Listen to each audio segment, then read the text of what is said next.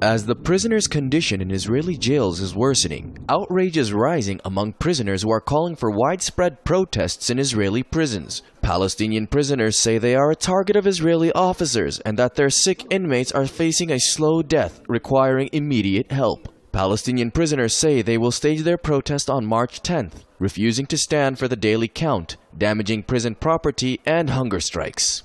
After all these failed attempts at negotiating with the Israeli prison administration, Palestinian prisoners will begin a campaign of disobedience on the 10th of this month, with protest measures that will slowly escalate, starting with a hunger strike for 2 days each week, leading up to a full hunger strike and rebellion on the 15th of April. While the prisoners have already begun planning for their activities, Palestinians outside the prison walls are watching intently as they consider what they can do on their side of the prison walls. When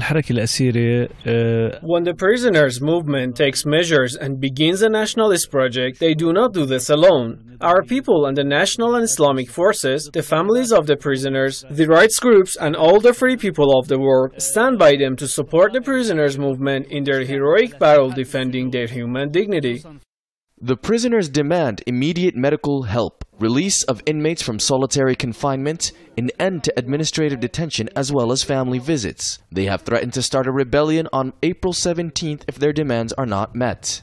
The protest measures that the Palestinian prisoners are planning are sending a clear message to the Israeli prison administration that they are no longer tolerating the policies that are being implemented by the body.